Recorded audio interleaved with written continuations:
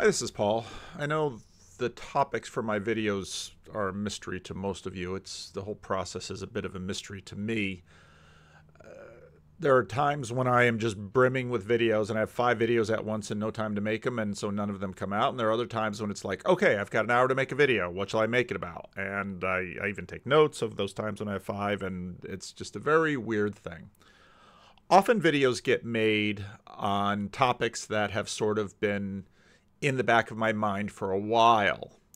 I first watched this video, I first watched this video on Ken Lowry's channel, Climbing Mount Sophia, and there's a really good conversation about AI with John Vervaeke, Jonathan Peugeot, DC Schindler, and Ken Lowry. The first half of the video is just John and Jonathan kind of going back and forth. The video starts with a really strong, defining, the whole video is excellent, and I'm just listening to a little bit of it again. I want to listen to the thing again.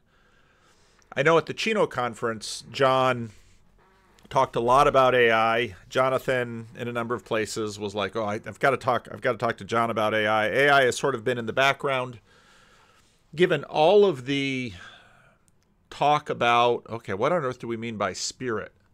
Why use the nomenclature of spirit? Jordan Peterson, you'll find it in the videos that he does where he touches on religious things, will now commonly use spirit. He'll name principalities and powers. We talk about distributed cognition. We talk about hyperobjects. And so, part of the back of my mind is, okay, we avoided talking about spirits when in sort of the peak modernity. Then we used psychological terms, basically. Recently on the video that I did on Hermes, someone left a terrific comment talking about his daughter that has anorexia. And I thought, boy, what an interesting illustration of a spirit, because there are these, and again, we use other words for them, there are these social contagions that pass through. Suicide, there's a suicide can be contagious, and there are well-documented episodes in history of that. Anorexia, cutting, it seems, and again, there's plenty of evidence in psychological journals that women in particular, young women in particular, are incredibly susceptible to certain kinds of social contagions. Now, why would we sort of, when you say social contagion, reductive materialists won't sort of flinch. But if you say a spirit, see, the difficulty that they have, and this is why I usually use the example of school spirit, is that I've found no one who will debate school spirit.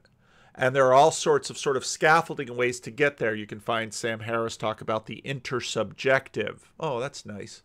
What exactly is between people? What are those actually things? And what they are, in fact, are, of course, relationships. And relationships have instantiation in matter and all of this stuff. So this has been a big topic within our conversations.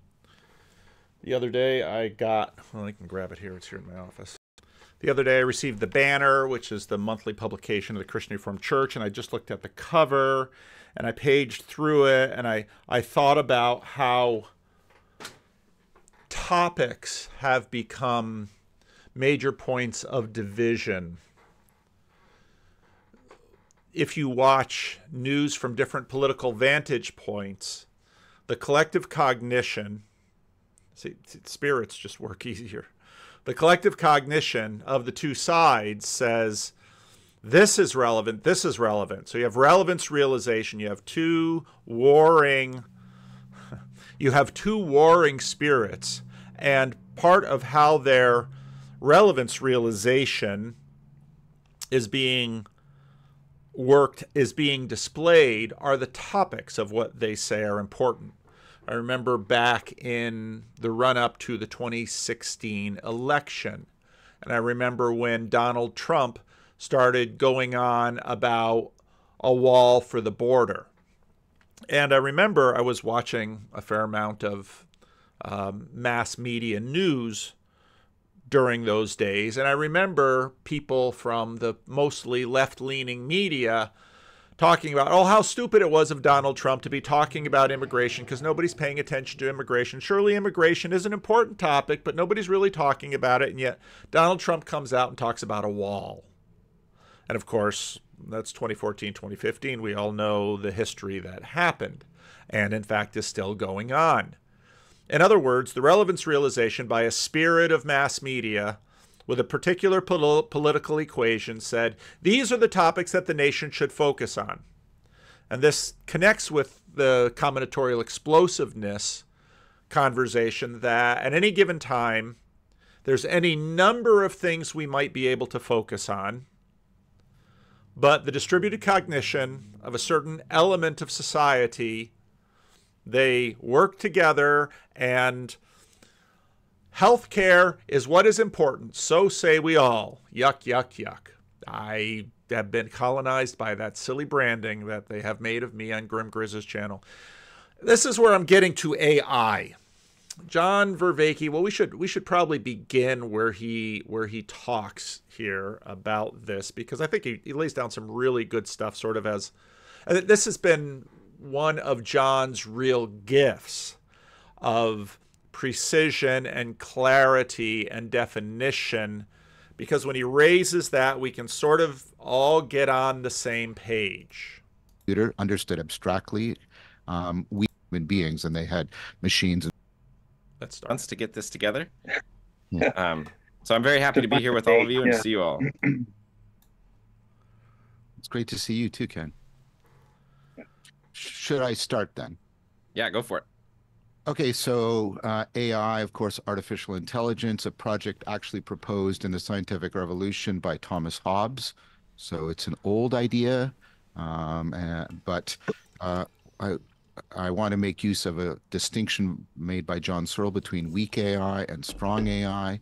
Weak AI is when we make machines that do things that used to be done by human beings. So if you're back in the 1930s, computers were human beings. If you needed computation done, you sent it down to the third floor where all the computers were, and they were human beings, and they had machines and flight rules and things like that. And of course, they have been replaced. Or your bank teller has been replaced by the ATM. That's called weak AI because it is not claimed that that AI gives us any scientific insight into the nature of intelligence. It's just we put together a machine.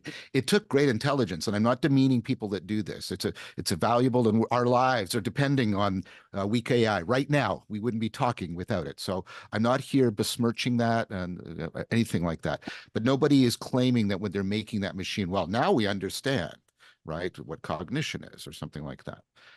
And strong AI is Hobbes's proposal that cognition is computation, and that what we can do is, if we make the right kind of computer understood abstractly, we will have created an instance of genuine intelligence.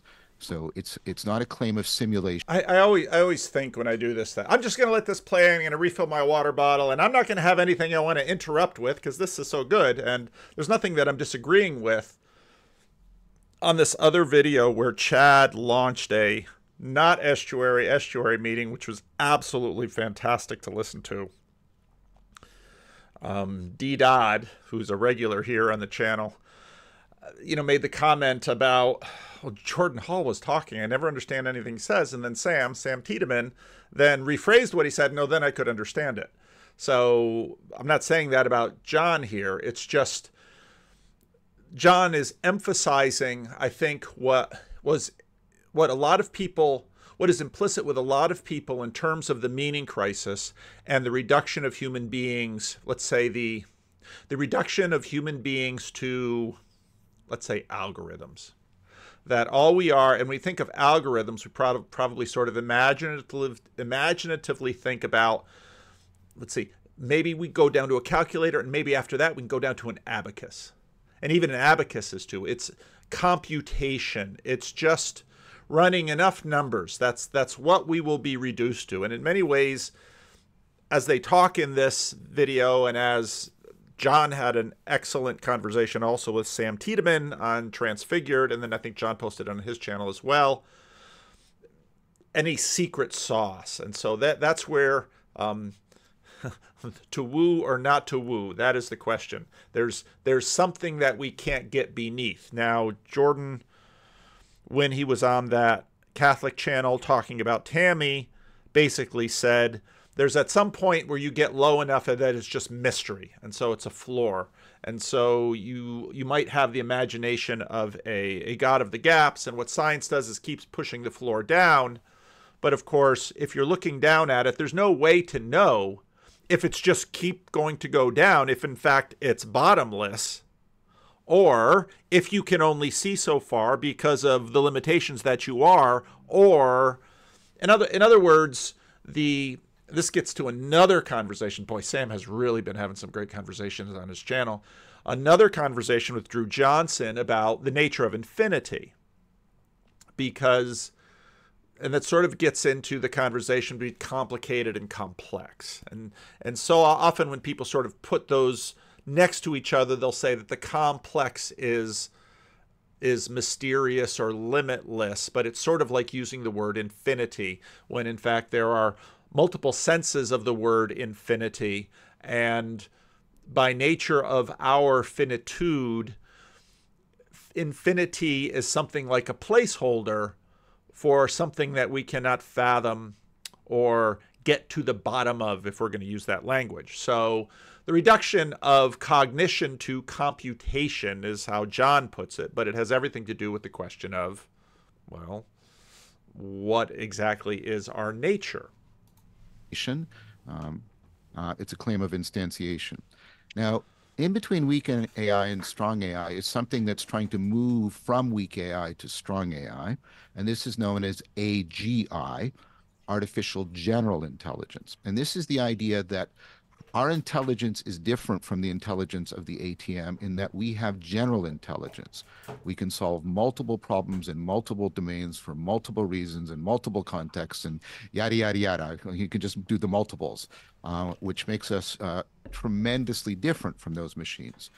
And the project is, can we get artificial intelligence to be artificial general intelligence? Because that will have moved the needle considerably towards strong AI, because it will become increasingly difficult to say it doesn't have this is the argument. It will become increasingly difficult for us to say it doesn't have the same kind of intelligence as Ken does if it can solve a wide variety of problems in a wide variety of domains for a wide variety of goals, et cetera, et cetera. That's the basic argument. Whether or not AGI is clearly necessary for strong artificial intelligence. Whether it's sufficient is part of what's actually being debated. Not very well, I would say, in general right now, but that's what's going on. Okay, first of all, any questions just about these distinctions? Now, to give a little spoiler alert here, in some ways, and this is the argument that people's religions, that word is tough, people's professed confessional religions are significant in terms of the shaping of the rest of their worldview. Jonathan Peugeot basically is going to argue, he's going to stand on a couple of things. Number one, when it comes down to this, are human beings reducible to computation? Are human beings reducible to computation? Or is there a secret sauce? Has God placed eternity in our hearts, and that eternity is bottomless? And so, and again, you don't have to answer that definitively. You can answer that pragmatically, and I don't mean that in the sense that probably most of you are thinking about. I mean it in the terms of, it doesn't matter. It doesn't matter whether you say, I can bottom out a human being with computation if you simply don't have enough lifetime to actually do it. Then it's simply an article of faith. We see this all the time. You see this in the eschatology of atheists, in the eschatology of believers in technology, that All human things, all human problems are going to be solved. It's just a matter of time of the combination of the human spirit and technology and us. Well, there are a lot of people skeptical about that. Again, Jordan Hall has been having a big footprint in the corner lately with all of the conversations that people have been battering him with. I warn people, I've got some new randos both in the membership section and out that are coming to the regular section of the channel. And I warn them, I say, when you come in my channel, there'll be a series of people who are going to ask to talk to you after me. And think about what you want to do with that. I'd love for you to do it because I love watching how other people interact with these people that come into the channel and come into the corner. But whenever I hear atheists or reductive materialists get eschatological in terms of some telos or some utopia, I'm always skeptical. And what amazes me and what I receive with a bit of chagrin is that your worldview doesn't really afford that. You are trying to pass checks that your worldview account cannot cover. Because to say this will be solved by technology is simply an article of faith.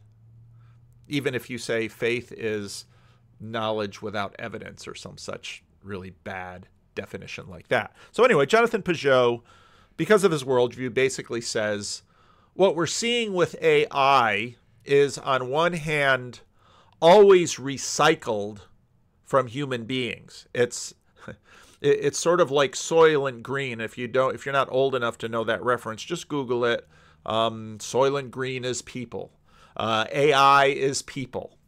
And I'm quite persuaded by Jonathan's comments on that, because in some ways the argument that we can develop strong AI means we can develop something that sort of is not dependent on us. And of course, there's the plot of many science fiction movies. I'm quite skeptical about John Vervaeke's ideas about training little gods on one hand, but on the other hand, what I see us doing is already sort of that. And we've already been doing this with, in other words, both are sort of correct.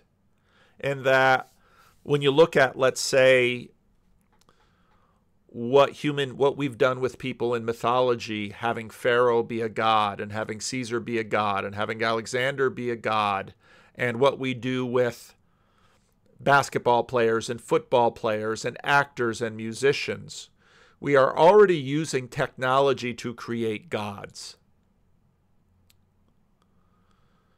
So the fact that we might ramp up other kinds of technologies and turn them into gods, well, yeah. And so then John Vervaeke's point is about the training of these gods, that we have to give them morality and ethics and caring and all of those things because we're so good at that. We're not so good at that. And the difficulty that we face is that what we wind up doing with technology tends to be magnifying our power and also often pushing ourselves beyond where it is wise and our own wisdom with respect to it. I can't find the moment in the video, but this is Sam's conversation with Jordan.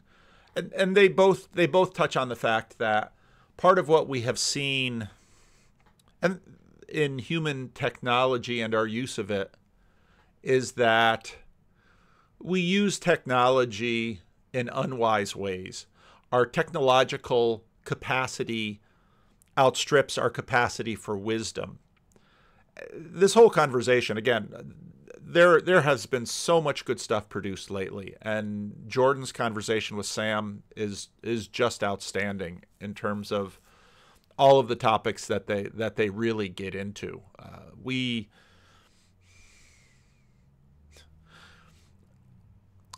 Lately I've been thinking about the fact that what we have been doing in the corner, it's not technically AI. What we've been doing is using this technology to develop a learning community. One of the most interesting places in the corner for me lately has been Chad's channel. Chad, I don't know how Chad has managed to do everything that he's managed to do while being a faithful churchman, while being a faithful husband, while giving his time and attention to AA and the important work that Alcoholics Anonymous does, and keeping his business going as a tiler and making videos. It's just alarming the amount of stuff he has produced. And in fact, he is launching all sorts of new shows besides just sort of the little tidbit shows that he's done and reaction videos that he does and pondering videos that he does. He had, he had a video, I don't even remember which one it was. He had a video last week that I thought, boy, that deserves an entire commentary video, and I didn't have time to do it. And then he recently had a conversation, the Friday morning meandering show, where he talks to Neil. And Neil has really impressed me as someone with a lot of wisdom and insight, and he's bringing a lot of value to the corner. And I downloaded his 2+ hour conversation with Neil that I listened to while I was in Costco last week, or just a few days ago. And there's so much good stuff in there about faith and story and T-Grog and noticing the corner, how much we've learned and where we've grown. And I've seen this in Chad. You know, Chad will regularly sort of portray himself as kind of a dummy. He is by no means a dummy, but he does not have all of the education that a number of us have had, or all of the years that, say, someone like myself or John Vervaeke has had, or a lot of the opportunities that a number of us have had. He spent most of his life surviving and then getting clean and sober and then getting married and then putting a career under him.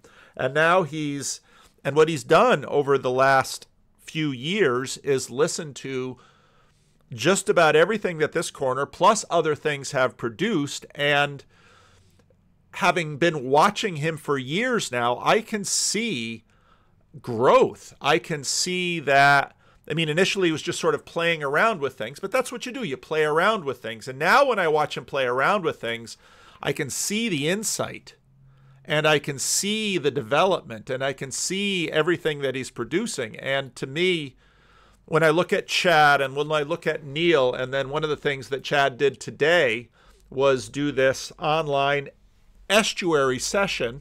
He was a little nervous about it. He didn't want to upset John Van Donk, who keeps saying Estuary isn't online. Well, it can be online too.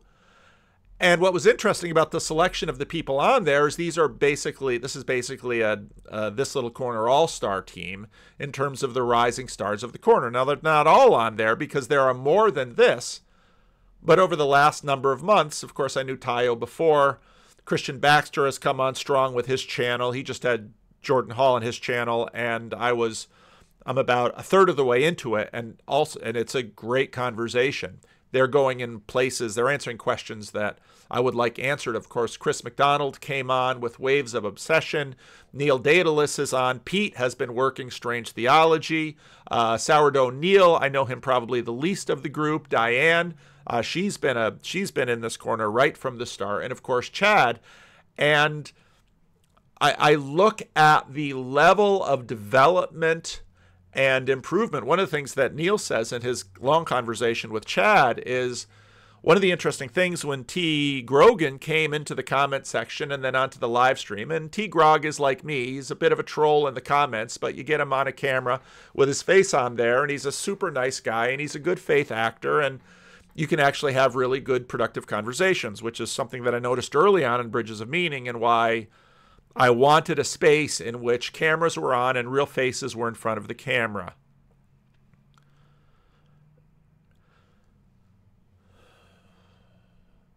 So what I've seen is that while not AI, we have been using these tools to level up.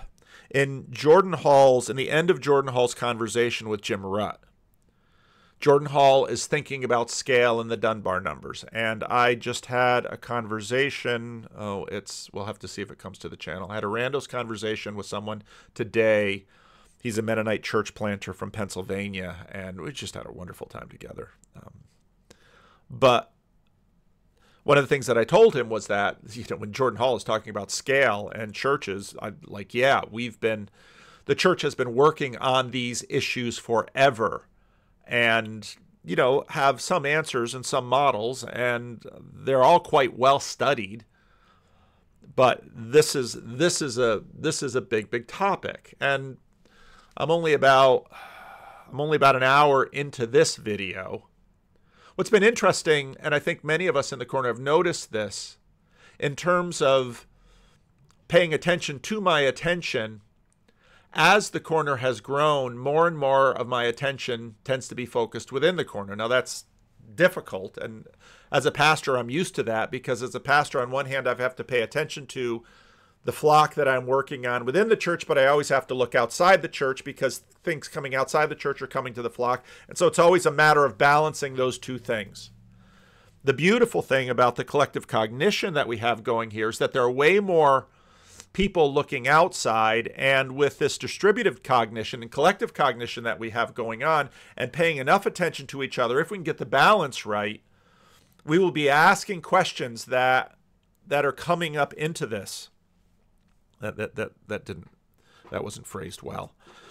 I saw a video about Notebook LM, a new Google product that has been given. It's supposedly a note-taking app. Now, Google, I was burned on Google Notebooks years ago, and I'm a little shy about investing in another one of your products because I know your track record. I'm talking to you, Algo. But basically, it's the promise of, well, you can Google is giving you a way to sort of construct your own large language model on Google's dime. And, they have protections in there that this is private and yours. And, yeah, I don't really believe that. But notice how scalable this is getting. Marquise Brownlee just recently did a video on Sora, I believe that's the name of it, which is ChatGPT's video engine. So Marquise is basically talking about how good these videos are getting, and how they used to have this video which was let's go back. Used to have videos which were like, oh, so there's the new ones. Yeah, that's what they used to look like. And, if you watch very carefully, you can tell the difference, but they're getting incredibly real.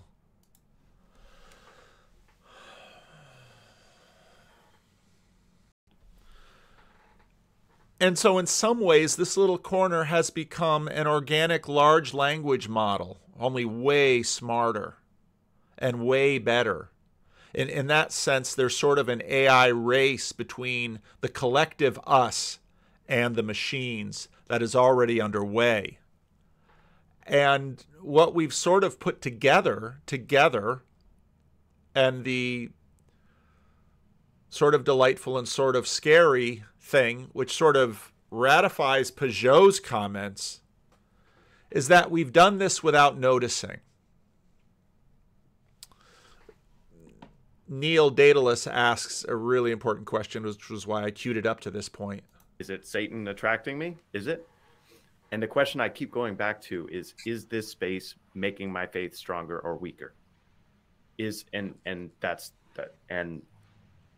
said earlier, I'm just really excited about bottom-up ecumenicism.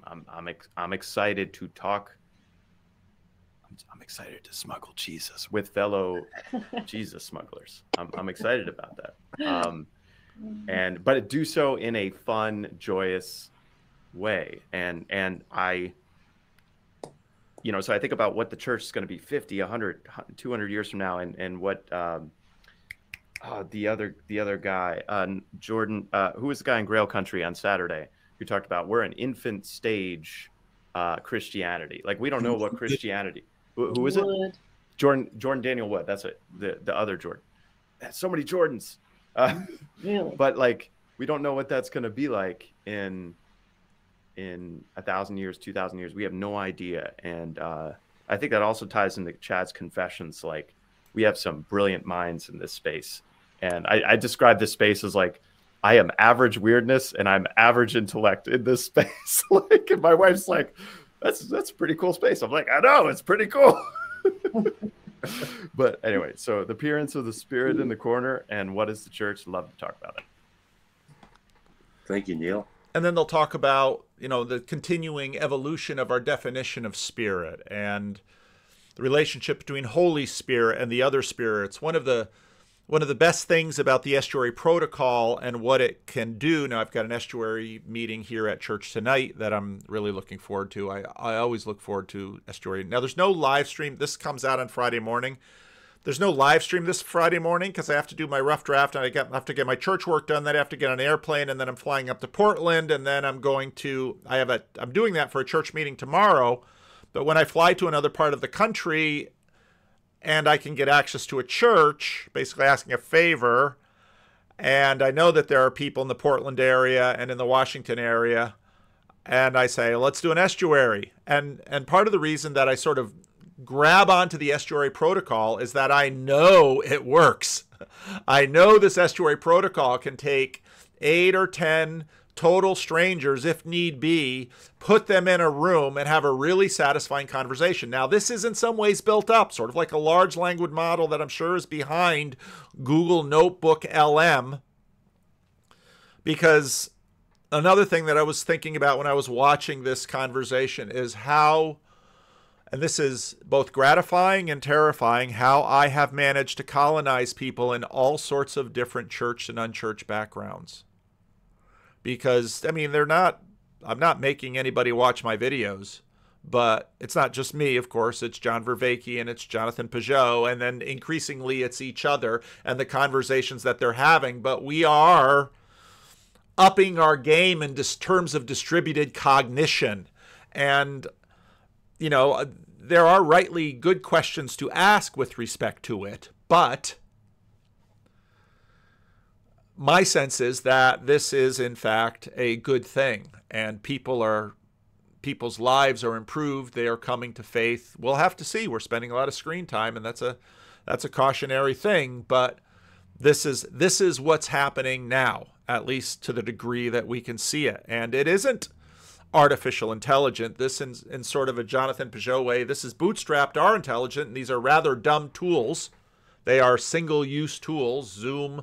I don't do my taxes on Zoom. I don't order my groceries on Zoom. I just talk to each other on Zoom. But we are sort of stretching what even dumb tools like the YouTube algorithm can do. And there is a I don't know that intelligence is the right word, but there's an aspect of that we are using it for. And it seems to be for good. And in fact, in this day when they rightly note in that video that, part of the irony of all of these tools is it might make all of these screens useless because very quickly we won't be able to believe anything that we see on these screens. Yeah, part of the beauty of a network of randos, as opposed to, let's say, just simply a compilation of stars and celebrities, is that while there's probably motivation to make a fake Jordan Peterson and perhaps increasing motivation to make a fake Jonathan Peugeot and John Vervaeke, we're probably a little ways from the motivation to make a fake PVK. And as we go on down into our level of distributed cognition and community and fellowship, yeah, are we going to fake everyone here? Part of the thing with me is I'm so bad at, let's say, constancy of personal grooming. And what I mean by that is not that I don't shower. No, I shower, I bathe. I do not smell bad, at least to the best of my knowledge. But my beard is always untrimmed, and sometimes it's long, and sometimes it's short, and sometimes the hair on my head is here, and So any AI is going to have to deal with that. And I also thought this morning how any AI is going to have to deal with all of my unfinished sentences. So when you hear a PVK not interrupting himself, not stuttering, not doing all of the things that when I watch myself, it really annoys me and think, good grief, man, you've been speaking English all these years. Haven't you learned how to do it? You communicate professionally. Can't you keep your ADHD addled brain on one track long enough to make any sense? Well, Mr. AI, that's going to be your challenge. Because my guess is either you'll be way too divergent like we see in these large language models or way too linear. So that's the good news. Let's look at something else. So about the same time, the Vervaeke, Peugeot, Schindler AI conversation came out, this video came out. And, you know, when I think about AI, I think about, you know, the little thing that Microsoft is now going to put on all of our keyboards, and Bing Chat, and Mid-Journey for thumbnails, and, you know, now Google Notebook LM language model. I guess that's what LM stands for. And I think about all of those things. And I guess, you know, when I heard Jordan Peterson at the event in Sacramento talk about pornography and people are already having sex with machines, and when I hear, you know, every year or so the sex robots topic sort of colonizes YouTube again, and when you have these companionship apps that people want to take to do the sexy talk with one another. But then I watched this video. Now, there's no nipples or anything like that in this video, but this shocked me. For a while now, which is a little frustrating for me. But oh, by the way, one of the really fun episodes I'm going to do while she's not with us, because I've been meaning to do this forever as an episode, but I haven't gotten to it, is I want to do a review. And if you ever want to join me on this could be fun to do, of all of the AI porn websites. These two must have a very secure marriage, because if I told my wife, honey, I'm going to do a review of all AI porn websites, and I'm going to do this with an OnlyFans girl. That wouldn't go over so well. But anyway, Malcolm, good luck with that. Have you looked into any of these?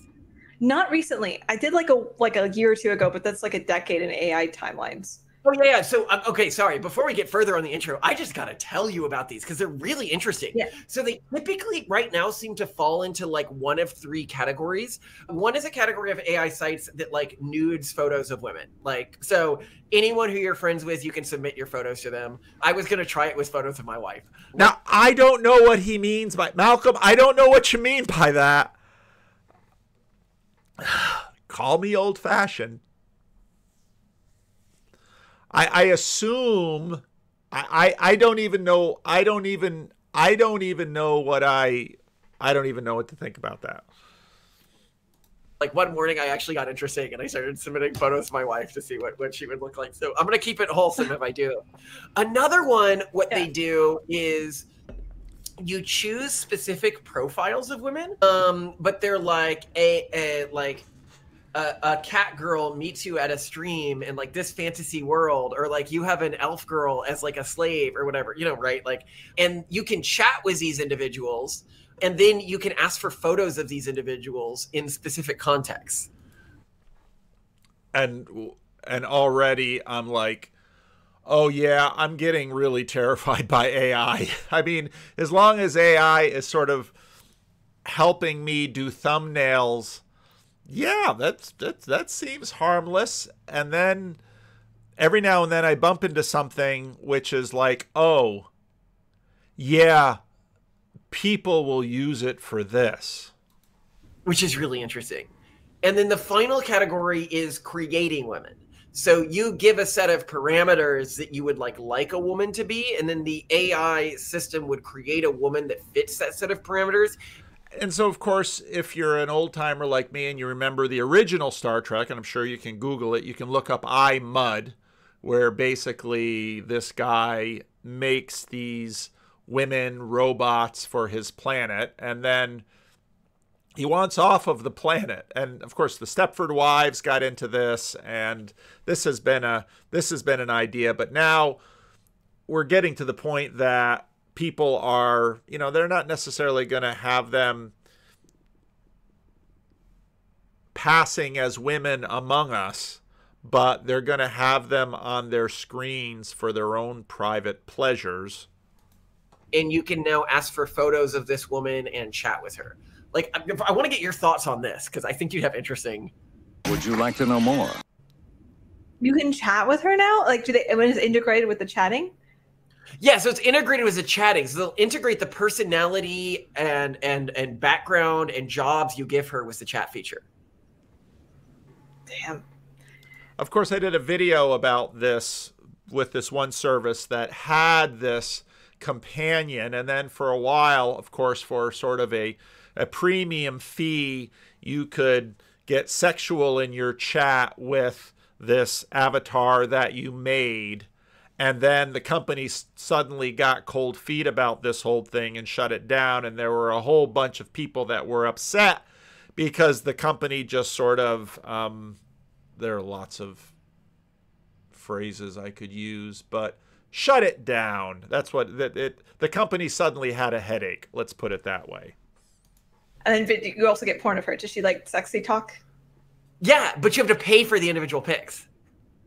So you pay for credits, and then the credits get porn of her. What I was going to do if I did an episode on this is I was going to create like artificial Simones and try to like ask them for porn of them.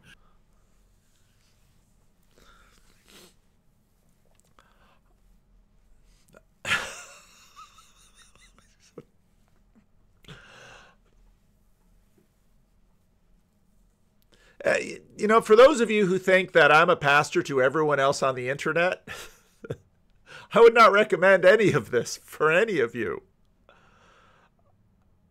Now, this isn't just sort of a cautionary tale video. There's something coming which I think is deeply telling and substantive soon. And I actually got bored and tried this one morning because I was like, I want to see pictures of my wife. But like, unfortunately, the pictures...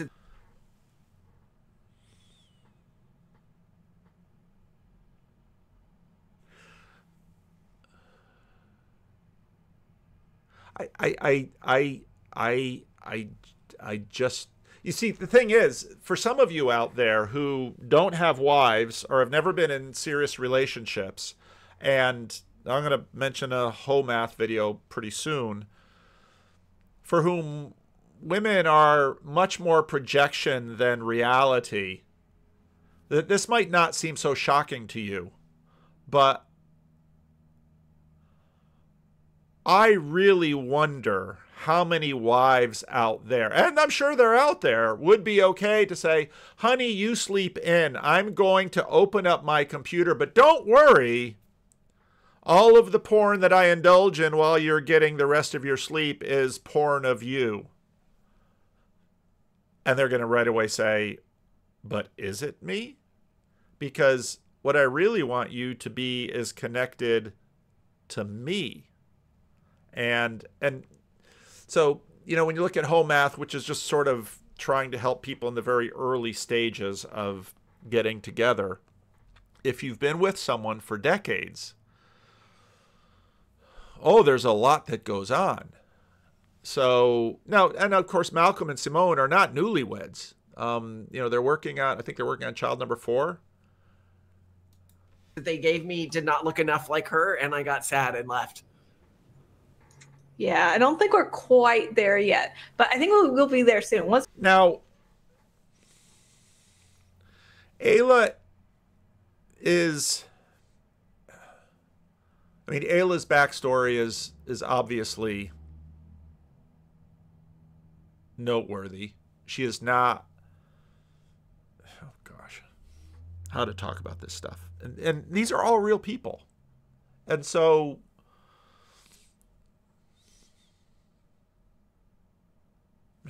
let's just keep going. Once we're there, it's going to be incredible. You could just like have custom wife porn all the time.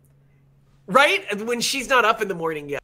Yeah. Okay. How about when she's not up in the morning and she's pregnant and you say, well, I just can't be bothered. Just take care of it yourself. Yeah. How long is that going to last? And what really does that do to the marriage?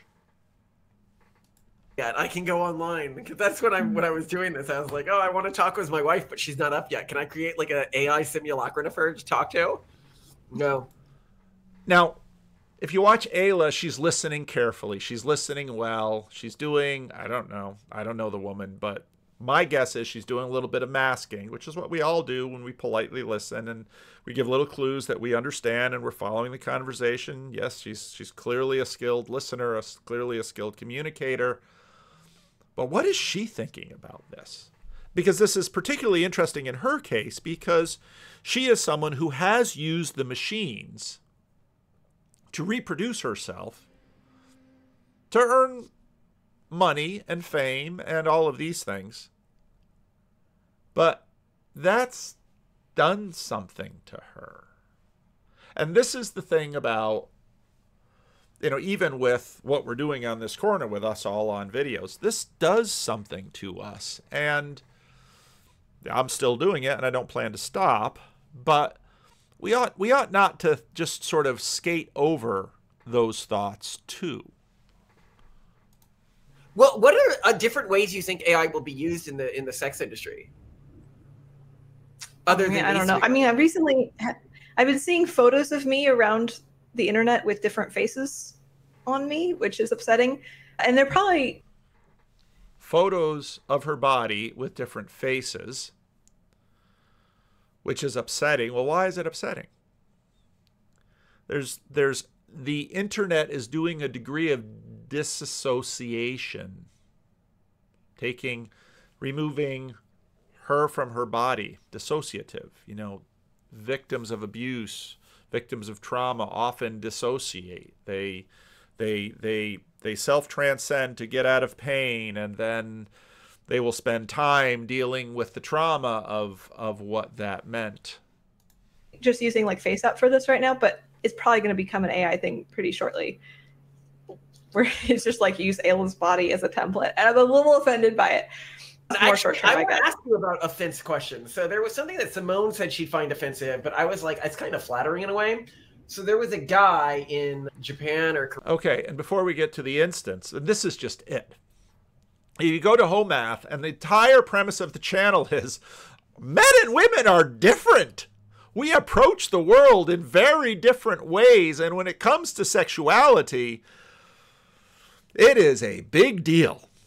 And if you have been in a relationship, an intimate relationship like a marriage for multiple decades, you begin to understand just how complex this whole thing is.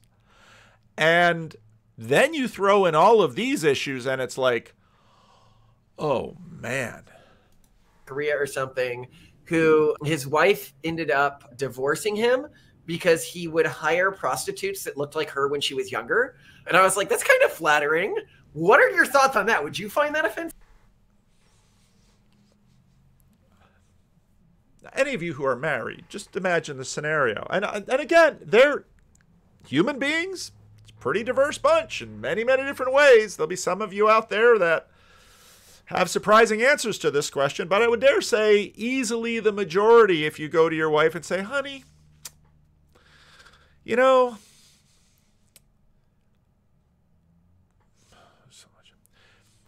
I want to relieve you of the burden of my sexual needs. And so what I've decided to do is hire a prostitute. But don't worry.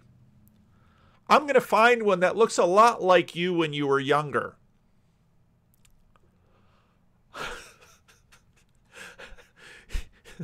You'd either better have the car running or be wearing a suit of armor or be faster than your wife out the door because, yeah, that ain't going to go well in most cases. I mean, I'd probably find it painful. Like, it's painful to I guess it highlights that you're older now, right? Yeah, it's painful to, like, be... Oh, not just that. That's just the beginning. losing out on sexual access because your physicality is not sufficiently attractive. That's like a quite painful thing. And, you know, part of the thing that when I listen to Ayla, you get the sense that women who have made a career out of satisfying, at least to some level, men have had to, well, they really understand male sexuality probably in a very deep way. But there's been a sacrifice of female sexuality to do it, because part of what makes sex difficult and sometimes sort of bottomless in the way that I was talking about in terms of cognition are the differences. What a topic. Well, okay, so then you having other women with their face on your body, what specifically is triggering a negative emotional reaction around this? I don't know.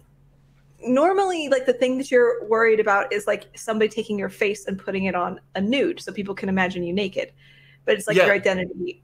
But this is like somehow the reverse. It's like it's my body, but like I'm erased out of it in some way, and that feels like shockingly dehumanizing in a way I didn't expect. I didn't expect people to do.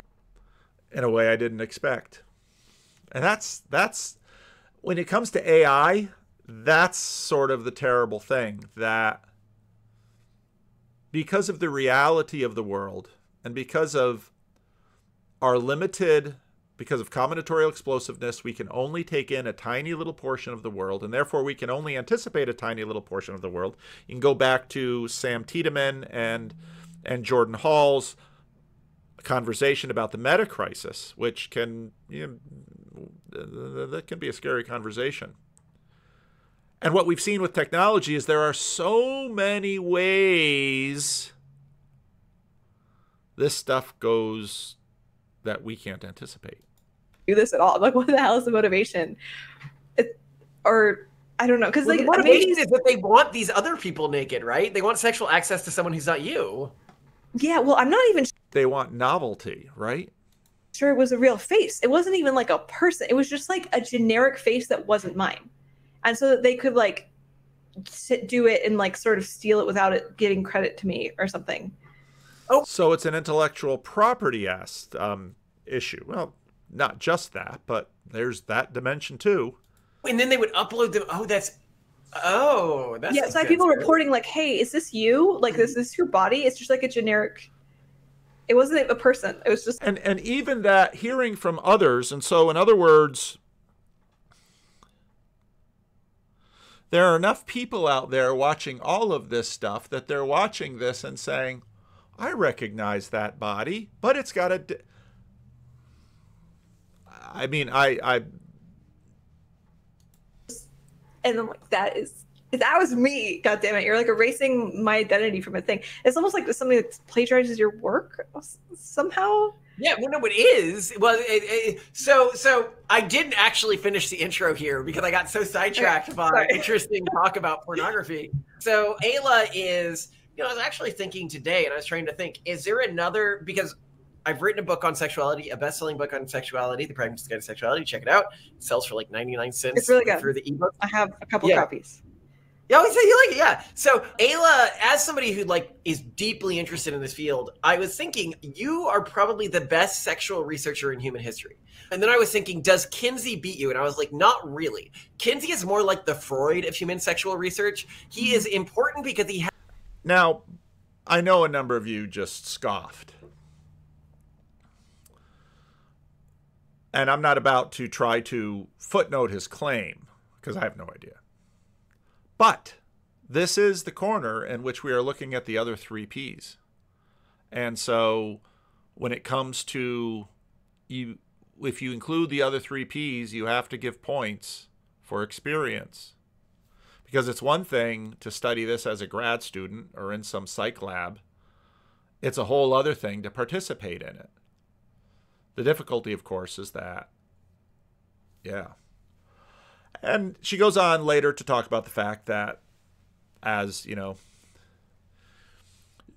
she understands that she is aging, and she understands that, you know, she no longer does the kinds of things she used to do when she needed money more. Now she has a degree of status, and she has other irons in the fire, and is able to sort of move laterally and do other things because she knows that she's not going to be able to capitalize quite literally on her youth. And so she is going to have to develop other aspects of herself to be able to succeed in the world. But so, hey, fair enough. I mean, a lot of my criticisms are like, how short-sighted are you? And, you know, very smart woman. If I'm gonna talk about the points with respect to the other three P's, we have to also ask points with respect to wisdom, and the whole complex thing. That's enough. That's enough of this video to give you a sense of. I was thinking about AI, and I was thinking about all these things, and then I keep an eye on their channel, and then this came up, and I thought, oh, and of course, this is just the tip of the iceberg. And then this gets back to Peugeot's point, because Peugeot's point is that, again, number one, the stuff is going to be derivative, and connecting that with the other video, the derivation is going to be costly for people. We are going to have to harvest aspects of human beings to feed the machines, even though part of this is that the machines are there to sort of replicate and duplicate us. But to what degree do we wish to be replicated and duplicated? Of course, John Vervaeke started that out talking about computers. Men and women who were particularly good at mathematical calculations, and they worked in doing mathematical calculations in rooms. And then, of course, they were replaced by calculators and computers. And even Grim Grizz, again, you go back to his story, he used to work in medical transcription. And transcription is one of those jobs that has been quite quickly replaced by machines. A few years ago, there was all sorts of panic about truck drivers being replaced by machines. One of the things that we see is that, on one hand, many of these things progress quicker than we imagine. On the other hand, the world is deeper. This, again, back, some people are like, that combinatorial explosive stuff is all made up. Oh, really? Why don't we have self-driving cars? Because even just getting your car down the road is combinatorially explosive.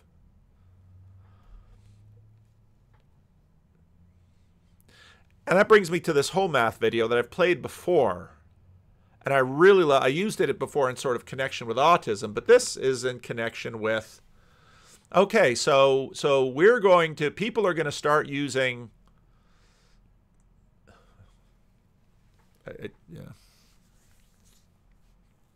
people are just going to start using, are going to start harvesting from us and putting it in the machine to put out things. And we already have issues. Part of what makes us so good at collective cognition is, in fact, this capacity that home math notices. And when he made the video with his little pen thing, I thought, that's a genius way of showing it, because I understand clearly. I mean, I always sort of knew it, but it was this moment in which, oh, now I see it clearly. And that's sort of the genius of his channel, even though I think in some ways it continues to be limited. As a kid, I didn't really get music. I'm different. So I just looked at what other people were listening to. I saw my sister listening to all these goofy love songs, and I said, why would you want to listen to some guy you don't know sing to some girl you don't know? And she said, there is no other girl. So I see right there. And this is, again, McGilchrist, right brain, left brain. There is no other girl. We already project, play dissociative games with each other in our minds And what this technology is going to do is sort of strengthen all of that. I went, oh, okay. She's listening in the second person, as if he's singing directly to her. Okay, in the second person. Now notice, when we're having all of this debate about gender versus sex, yada, yada, yada, we borrowed this term, we exacted this term from grammar and began using it in a different way. When he says she's listening in the second person, we just did the same thing. And yeah, it's a very clear, powerful communication to say, oh, she's listening in the second person. He wrote this song about Gloria, and your name might be Hilda. How do you like these oldie names that I'm picking out? And yeah, doesn't matter. You're just into the song. I also had a friend who listened to a lot of rap music. I swear to God he wore a do-rag with salmon-colored boating shorts. And so I said, why would you want someone to say these things to you? It seems really rude. And he gave me some idiot answer like, this is real life. His father was a lawyer. And of course, all this AI porn is going to be about real life.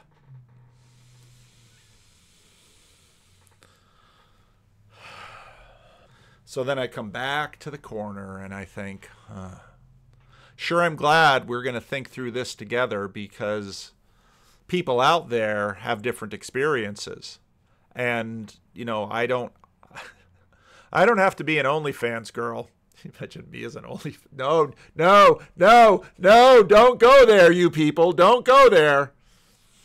I can at least listen to somebody else's experience and learn from it. And when we do this collective cognition, I don't know what it's like to be an alcoholic. I don't know what it's like to be a Tyler. I don't know what it's like to be a deep Joe Rogan fan. I don't know what it's like to have a history of severe depression. I don't know what it's like to be a recent convert and to have all of this stuff rushing into church. I don't know what it's like to be a sourdough maker. I don't know what it's like to Tayo. I know a lot about Tayo. I mean, the thumbnail about Tayo. I mean, Tayo's life's incredible. Tayo's an incredible guy. I don't know what it's like to be him. I don't know what it's like to be Christian. Of the group, probably because Christian has been a pastor, an evangelical pastor, I probably know what's more of it's like to be him than anyone else here. But if we're all thinking together and working together, we can learn from each other and we can leverage all of the experience. And that is sort of it's not an artificial intelligence, it's an organic intelligence, and it's a human intelligence, and it's how bodies think and live together. None of this is, of course, without risk. And then the spirits we generate in the hands of some will go different ways. I caught it was a Phlebas comment on one of these that, you know, maybe 8 out of 10 people or 4 out of 5 people, let's reduce our fractions. For 4 out of 5 people, in terms of a religious conversion, maybe 4 out of 5 went closer towards Christianity and 1 out of 5 moved further away. I have an excellent conversation that's probably going to stay in the membership channel on that.